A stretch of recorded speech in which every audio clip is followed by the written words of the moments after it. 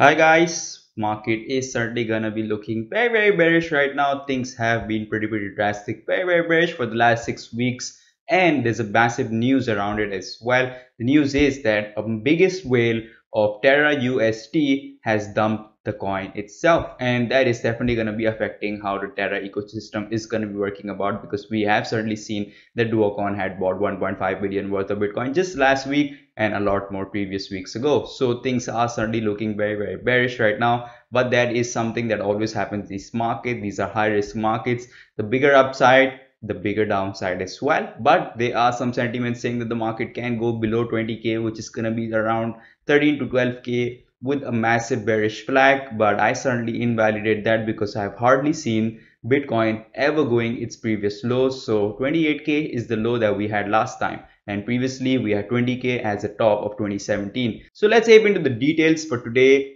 understand exactly what is going to be happening in this market, whether we're going to be expecting another red week coming forward. There is a high chance, and that might just happen as well. 6 weeks straight red candles, as you can see on the screen. Things are looking very bearish. Another bearish engulfing candle close on the weekly. Things are certainly looking very bearish. If we want to look at the candle size for our bearish engulfing candle, so things are certainly looking very bearish right now. But if we do zoom out a bit and open the charts, we can see on the weekly we did hit our bearish scenario 1. Now 38k, that was our zone that we were breaking down from, has become a resistance. So that is something we have to interestingly watch. Even if I want to open market cipher on the weekly, we can see that the market can certainly come back up above $40,000, which would be around 42. But ideally, first we need to do break above the 38 zone, 36 zone. Once we do break above these zones, then only we can get into any kind of bullish sentiments. For now, market certainly does look very bearish. Starting with our crypto bubbles are pretty much red. Market is massively down. Altcoins are massively taking a hit. But at this point, I want to remind you guys, if you are in a USDT pair, certainly things look very bad for you. But if you were trading in BTC pair, things are still alright. They aren't as bad as they are in USDT pairs. So now we get into fear. We are at extreme fear at 11. Yesterday we were about at 18 in extreme fear as well. If we get into long and short ratios, global data 56.83% long positions open in 24 hours. If we get into 1 hour, 56.15% in long positions against 43.85% in short positions. Looks still pretty bullish here. Long and short ratio, block trades 52.46% in long positions in 24 hours and 56.79% in 1 hour are in long positions against 43.21% who are in short positions. If we get into the popular coins, market sentiment, BTC neutral, ETH neutral, and the funding rate is at the ideal place, which is at 0.0100% for both of them. Things are certainly looking okay. Most coins are neutral, though they have dumped, because we never know when the bottom is gonna come. Nobody in the markets can predict the bottom. That's how these markets work about. Now we get into my favorite part, which is Gate.io startup blockchain project discounts. We're gonna be having Olive, OLV. Olive is the first blockchain business project for Genesis BBQ. Genesis BBQ is one of the biggest developers right now in the market space. Freshcut Diamonds is a Web3 gaming content platform and community for creators and fans. So this is something you gotta get into it. Another gaming content platform certainly is going to be doing very well in the startup, starting in 1 day, starting in 2 days. So still have a lot of time to go about this one. We did discuss Wonderman last week. So Wonderman is going to be coming out just in about 2 hours 4 minutes very soon. We also have Cello that is going to be starting in just about 4 minutes. So if you do want to get into that, you surely can. Otherwise, we can see on the weekend we had others also pumping, which went up almost 400%, which was Lunar token, which is still up about 458%. Things are certainly looking very good, especially in our degen coins, startup coins. So ideally, if you want to aim into all these coins, all you have to do is click in the link given in the description below,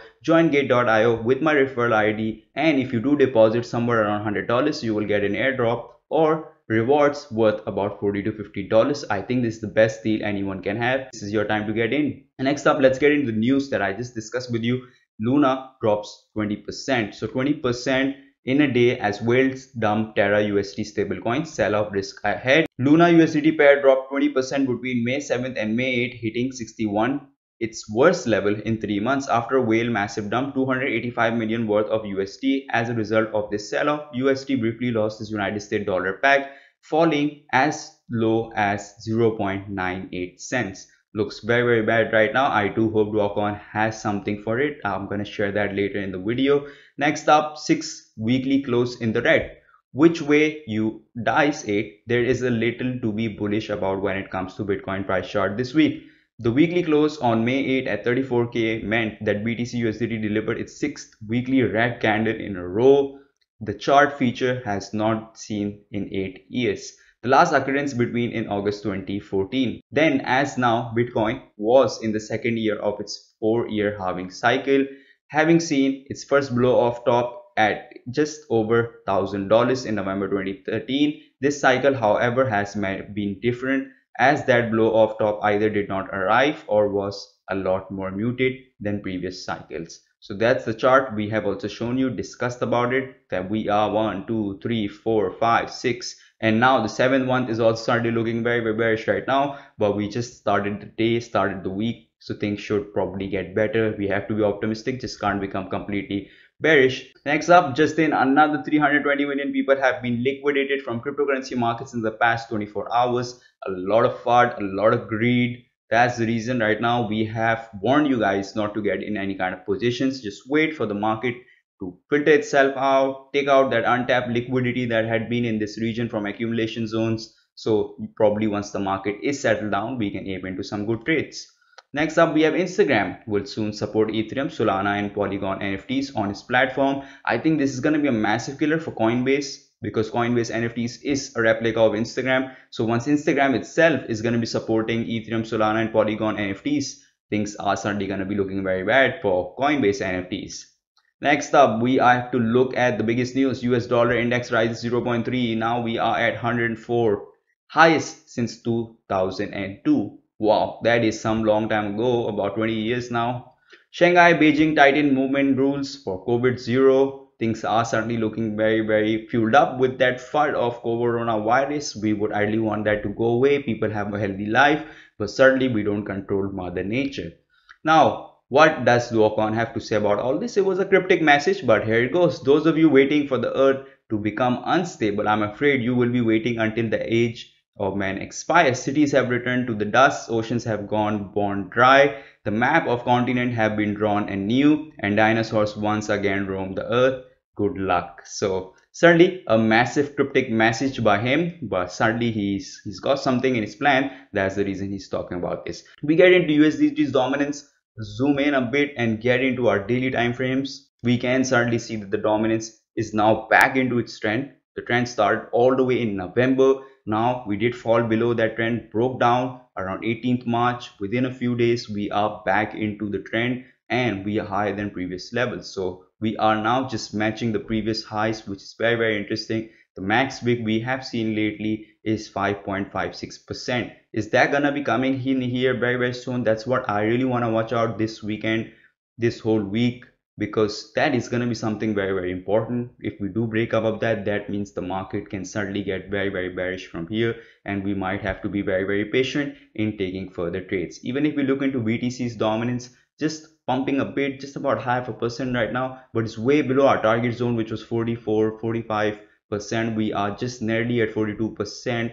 ETH's dominance has been pretty sideways, just trading in that range, just in that region for the past several months now. So we would ideally want to break either up or down. For now, we are on the daily time frames going down. We have seen ETH breaking his price structure chart as well. So things are certainly looking very bearish when it comes to ETH, and NFTs have also slumped in their volume from the markets. If we get into others dominance, especially in the daily time frame, we had that W. We are breaking out from the W very well, but overall still not able to break above into the zones that we were previously, around 16%. Haven't even reached about 15.50%. We are still way far. We would ideally want to come back into this range and break above the ciphers, but that is yet to happen in this market. Now we get into ETH as well, especially on the daily time frames. We can certainly see that we are breaking that weekly uptrend that we had for past several months now, which is a very risky sign for ETH. Things are certainly looking very bearish. Even if you want to see our altcoins, I'm usually not looking at altcoins right now because it's full of FUD.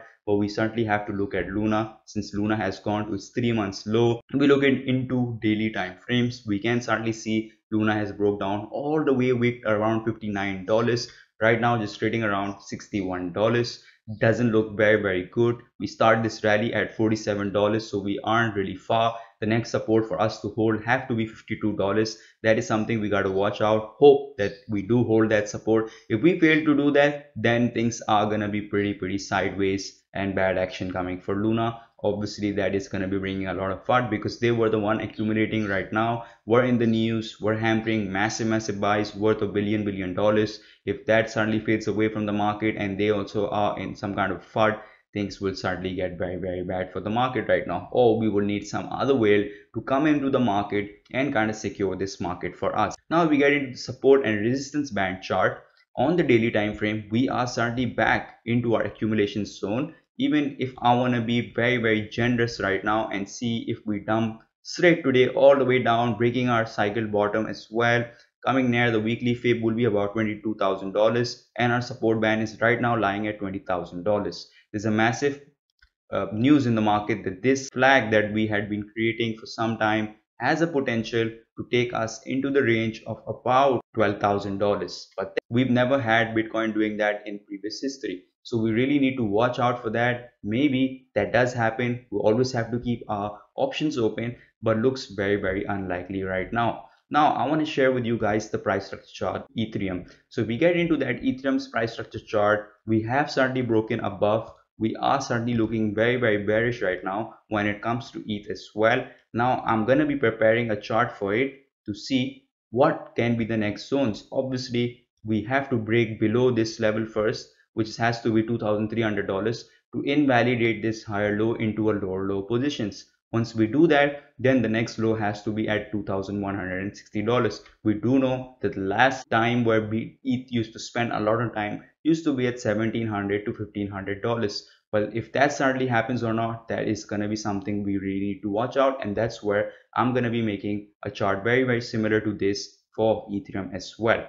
That's going to help us guide us whether the market is going to be in a bullish scenario or in a bearish scenario. My worst case scenario right now lies at 28k. So hopefully we do hold these levels, and Cypher, like I said at the beginning of the video, certainly is calling us into the regions of 40,000, 42,000. But ideally first we need to break above 36 to get into 38 levels. Once we do get into the 38 levels, then we can expect something to be happening in the market.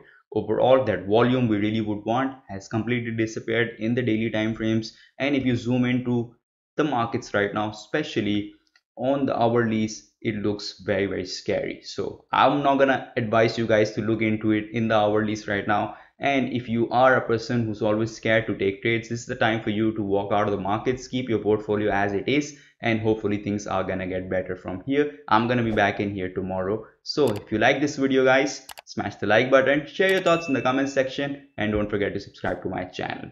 Bye bye.